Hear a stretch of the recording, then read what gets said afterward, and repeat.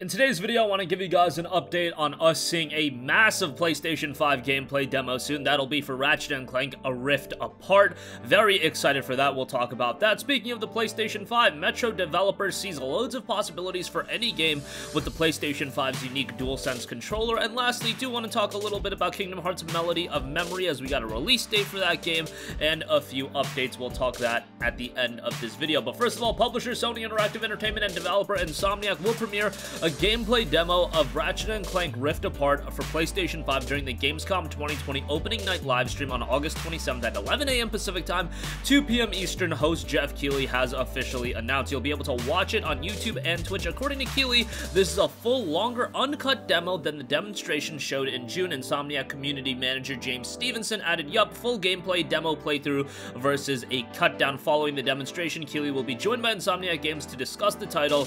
Maybe we'll get a release window. I don't know. At this point, I'm led to believe that this will be a 2021 game, but based on what I've been looking into, this seems to be the general consensus from a developer standpoint and a consumer standpoint as well, that Ratchet & Clank: A Rift Apart is really going to be one of those games that showcase what next generation is all about. And I feel like a big reason for that is the whole talk about the SSD and how in Ratchet & Clank you can seamlessly transition from these various worlds with no load times, and that is something that absolutely would not have been possible on the PlayStation 4. I'm just happy to see Ratchet & Clank back in some form. I know that, we can talk about the technical specifications and things like that, and that's fantastic. Ratchet is going to be a standard bearer from a technical standpoint. However, I'm more so excited about just seeing the Lombax man back, man. I've been a big Ratchet & Clank fan going back to the 2004 days, on the PlayStation 2, whether it be Ratchet & Clank 1, Going Commando, Up Your Arsenal.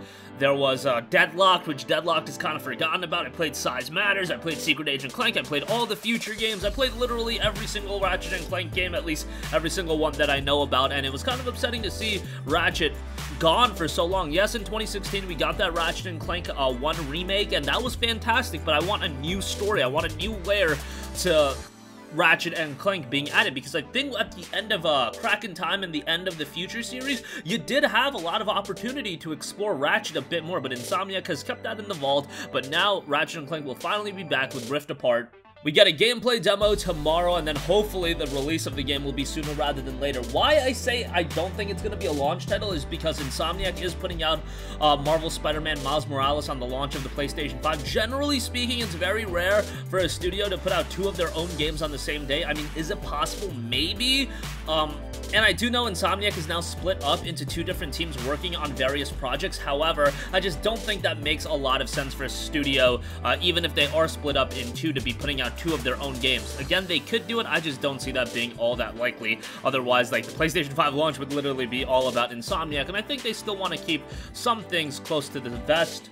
You put out Miles Morales right now, maybe some other Sony Worldwide Studios put out some other games, and then Ratchet & Clank can be a spring 2021 title, or even a, mid-2021 title, whatever you want to do. Alright, moving on from that, staying on topic with the PlayStation 5, Metro developer sees loads of possibilities with PlayStation 5's DualSense controller. 4A Games executive producer John Block had a brief interview with the PlayStation Official Magazine UK, that's the October 2020 issue 179, with the PlayStation 5 hardware as the main focus. Block stated that praise for the DualSense controller, trying to imagine how it could be used in a Metro game.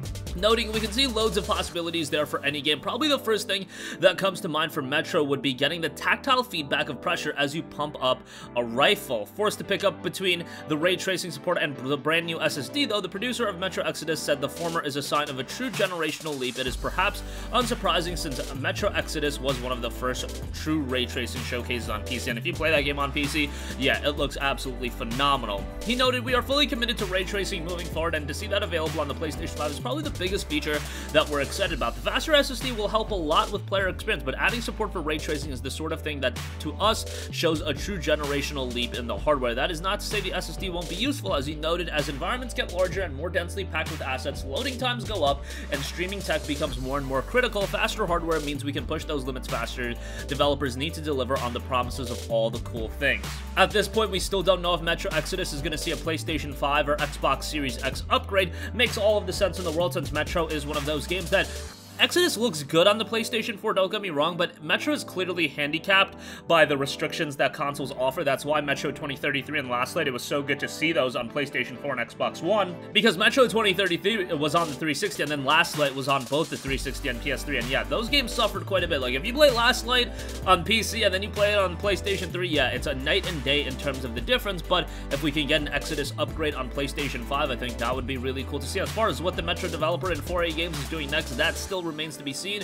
Recently, they've been acquired by Embracer Group under the Saber Interactive label, so it'll be interesting to see where they go moving forward, but it's a studio that I'm definitely gonna keep tabs on. Lastly, Kingdom Hearts is a franchise that's as big as any other. I don't know, maybe that's a little bit of a stretch, but definitely one of the most popular franchises in all of video games, and we get the latest game in the franchise. While it's not going to be your traditional Kingdom Hearts games, you guys know that Kingdom Hearts has a plethora of great musical tracks, and that's what's going to be highlighted in Kingdom Hearts Melody of Memory as it launches in November 11th in Japan and November 13th over here in the West. Melody of Memory will launch for PS4, Xbox One, and Nintendo Switch on November 11th in Japan, November 13th in the West, $59.99, so a full premium retail price. Square Enix has officially announced the PlayStation 4 and Switch versions will be available both physically and digitally, so it looks like the Xbox version will only be available digitally. Kind of interesting they go that route. Pre-orders are available now via the Microsoft Store and Nintendo eShop, and soon via the PlayStation Store. Users who purchase the game via the PlayStation Store by December 31st will receive a Kingdom Hearts Melody of Memory PlayStation 4 theme.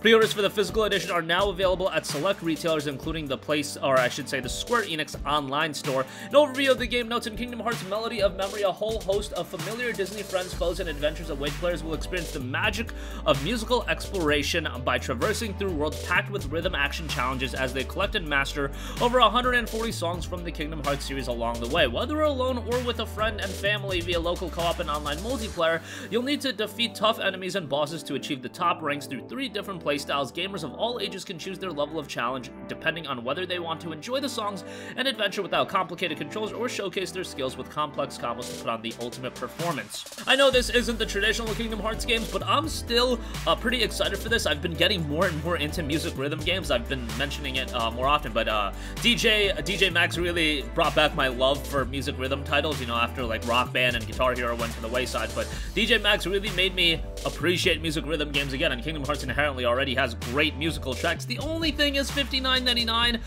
You know, I don't know what content is going to be persistent in the game. We do know over 140 songs, but $60 does seem a little bit expensive for a game like this. We'll see how it ultimately turns out. Could be a complete surprise, and at the end of the day, if you're a hardcore Kingdom Hearts fan like what I think this game is really targeting at, it'll probably end up being a pretty big seller. But that's going to conclude this video. Again, Ratchet & Clank Rift Apart gameplay demonstration set for Gamescom 2020. That is tomorrow, 11 a.m. Pacific, 2 p.m. Eastern.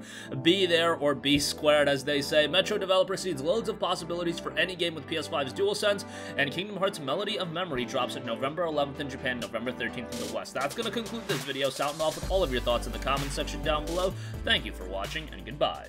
Hey guys, we hope you enjoyed the video, and if you did, make sure to hit the subscribe button, and if you're already subscribed, do us a favor and hit the bell icon. This way you'll be notified whenever we post a new video. That's the best way to keep up with all of our uploads, and we usually try to upload 2 videos a day. And with the bell icon hit, you'll be notified whenever we do upload a video. As always, thanks for watching.